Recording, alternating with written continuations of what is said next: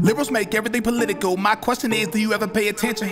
They call for gun control on Twitter before I seen any of them on for the victims. And Obama, he brought up George Floyd by name, but he didn't do the same for the children. And he didn't even wait. That was on the same day that we all found out about the killing.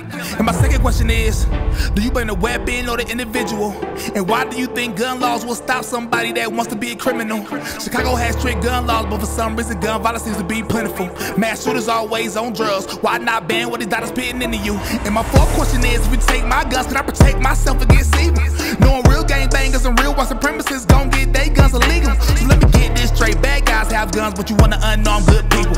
Well, I'ma keep my guns, and if you don't want yours, that's cool, but I wouldn't want to be you, cause they won't.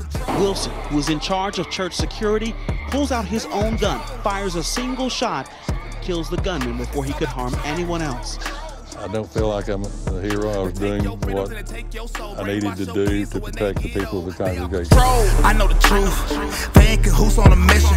Because why can't we protect our schools the same way they protect our politicians? And our government tyrannical, so without guns, how can we fight back against the system?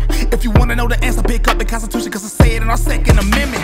Ain't no mass shootings in the 1800s. Back then, kids took guns to schools. More gun laws now and more mass shootings. Does that not make you confused? It went up in the 90s, so it can't be the guns. Let's find out what was confused. If they implement red flag laws, then law by the citizens, the only ones that lose. Just think, imagine losing your rights just because you have a different set of views.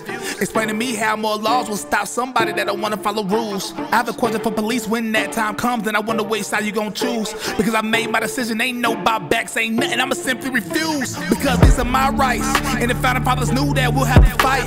And I got some advice, don't put your faith in politicians, put it in Christ. Cause he said if you fully armed, then your goods are safe. I'm about that life, and that's Luke 11 in verse 21. For anybody that come with strife, can't be controlled. They want control. It's all about control. They take your freedoms and they take your soul. Brainwash your kids so when they get old, they all control.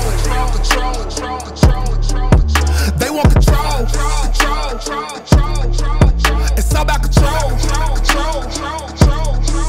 They take your freedoms and they take your soul. Brainwash your kids so when they get old, they all control.